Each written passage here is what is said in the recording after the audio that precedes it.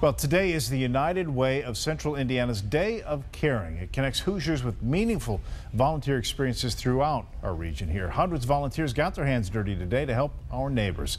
FOX59 photojournalist Jamie Suter takes a look. What we're making out here is an outdoor learning center.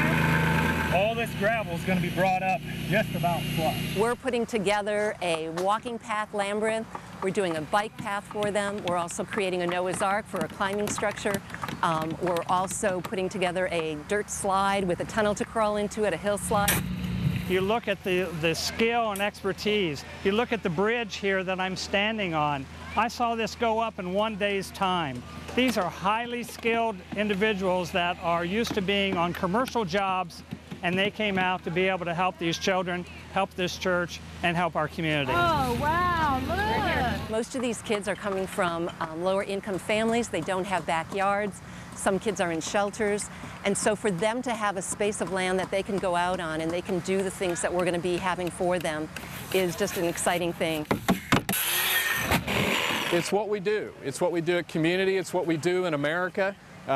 It's part of what makes communities survive and grow, is people like us getting out here and volunteering, taking time away from our work to help these children. We're actually working on the throne, yeah. This is really something that's going to create a ripple effect for this community in itself, to create this connection between the hospital, between the church, between the families that go here and the kids. Look this one, look at Miss Donna! When you know that you're going to come back and see these kids 2-3 years later and know that they're going to be better prepared for school, it means the world. So those ripples will travel far and wide. More than 1,700 volunteers tackled nearly 90 projects at 10 schools, dozens of nonprofits, and 3 child care centers throughout central Indiana today. All right, Jennifer, thank you. Getting down and dirty to make a difference in our community. More than 1,800 volunteers tackling projects throughout central Indiana today as part of the United Way's Day of Caring.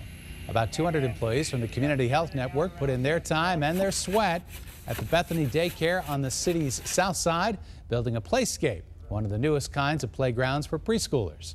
It is the 21st annual Day of Caring.